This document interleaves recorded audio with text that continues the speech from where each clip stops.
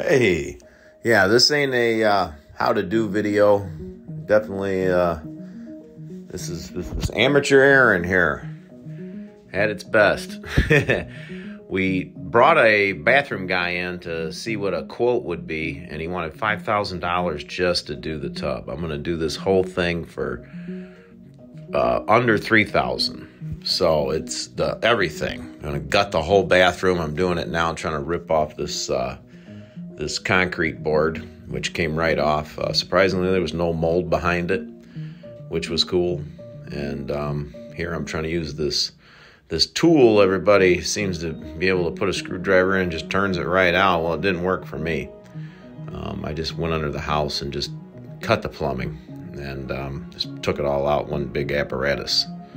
Here I'm just taking a angle grinder and just chop it in half. It's a cast iron tub. It's about 300 pounds, so it's more manageable. I did have some floor damage underneath the tub, so yeah, I know that's OSB.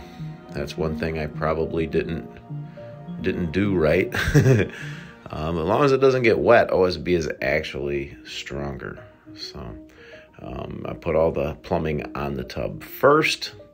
I'd highly suggest that. Got everything secured, everything down. I put some plastic up, vapor barrier, because that's an outside wall. Got some insulation. And this here is mortar.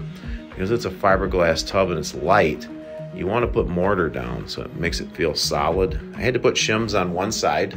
Everything else lined up. Everything was level. The walls were level. I got real lucky on that. Could have been a lot worse in that aspect.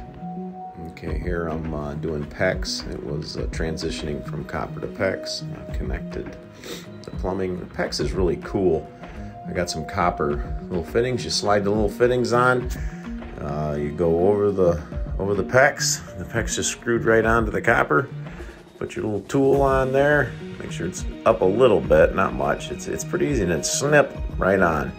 I've done this a lot. I've never had it leak one time. I swear by copper. So tub's in place, plumbing's done, got all that. Got the new shower head thing. Everything's copper or PEX. Got it screwed in. Don't tighten it too much, you'll crack it. I seen somebody suggest that on YouTube. As said, I had shims on one side. So I'm putting the green drywall up instead of concrete board, just because I'm going to use this waterproofing membrane. It's just easier to work with and it's cheaper, and with the waterproof membrane, it's probably even more waterproof. Concrete board is not waterproof, it's water resistant. Okay, here I'm cutting open the opening in the drywall with my handy dandy Leatherman Wave.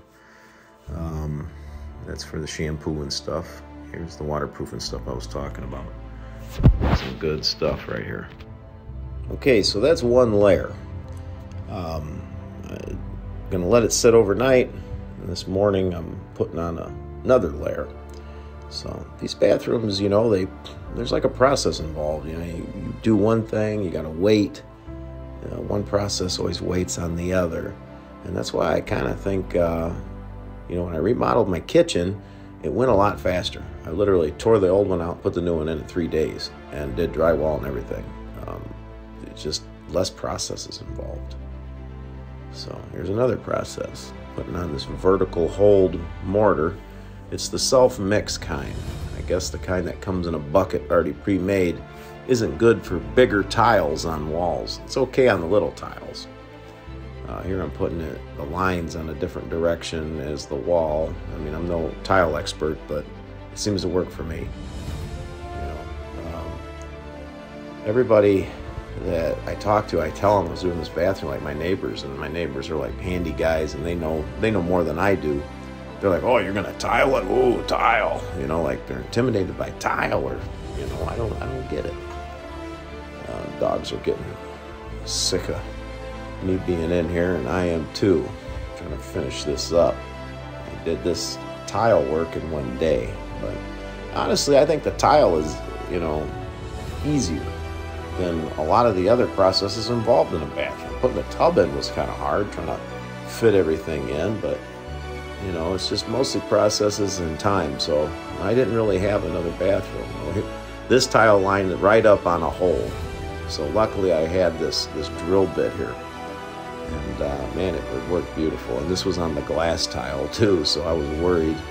It's right where the shower head comes out. I was like, oh no. But it drilled a hole right through it like it was nothing. And I noticed I had some chipping with this. It's probably my diamond blade on my tile saw. It's real old, but I put that tape on there. It kind of prevents the chipping, you know. So here's day one with the tile work. I got tape on. I don't know if I needed to do all that, but the hole came out good. Just because it's on a wall, I didn't want to just rely. I wanted to help it, the mortar a little bit, but I guess it's like the strongest mortar. I don't know. I put those little rocks. My wife has designed this whole kitchen, or not kitchen, but bathroom, and she's done a good job. She designed the kitchen too, but she did all the color schemes and all that, and so I tore all that stuff off, cleaned it up, put the little fittings on, grouted it. Now I'm on to my weakness. To me, this is the hardest part of the whole job, is freaking drywall. I suck at drywall. It's hard to get imperfections out of the drywall. Here I put 3/4 inch thick plywood down, copper flange for my toilet, and the drywall. The mud's getting big. So now I'm going to install the cabinet before I do the floor. And you do the floor around the cabinetry. And it looks good.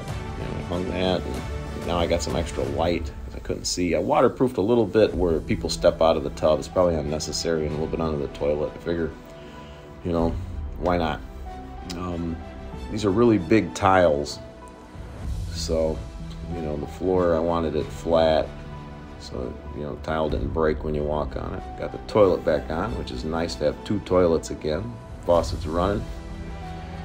Water's all hooked up. Got everything caulked. We can actually take showers now.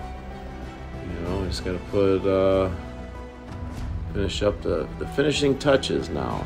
You know, got some caulk down there, caulked around the tub, caulked at the bottom of the tub. I don't know if I went a little caulk crazy, but you know, it looks good, and it seals it. Here comes the primer sealer, or whatever you put on the virgin drywall. So it's all new drywall. So this is the best me and my wife can do, and it saved us a lot of money, and it's a heck of a lot better than what we had before. So finishing touches coming up.